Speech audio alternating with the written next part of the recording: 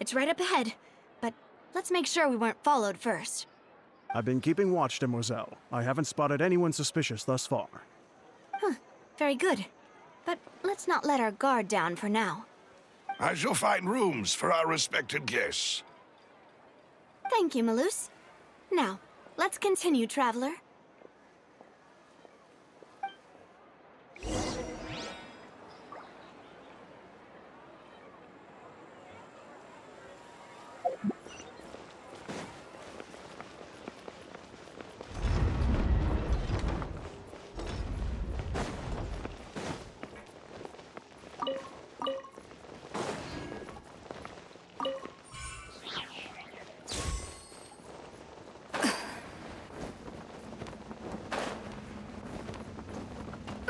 This isn't good.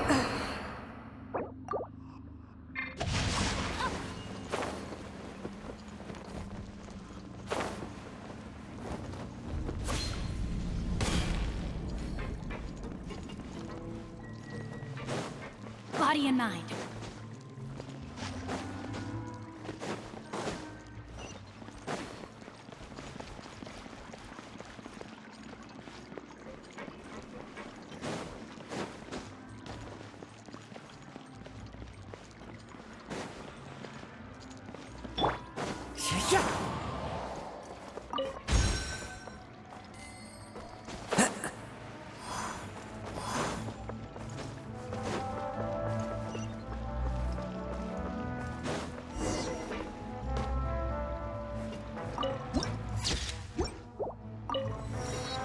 Time to go.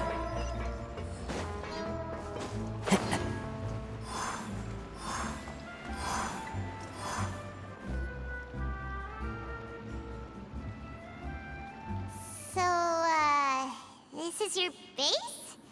It's not quite what Paimon imagined. Your accommodations have been arranged. Under the present circumstances, I can confidently say it's the best we have. Well, our funds have been a little tight lately. After all, we don't allow illegal or unethical profiteering. In fact, our funds often come from citizenry who support us.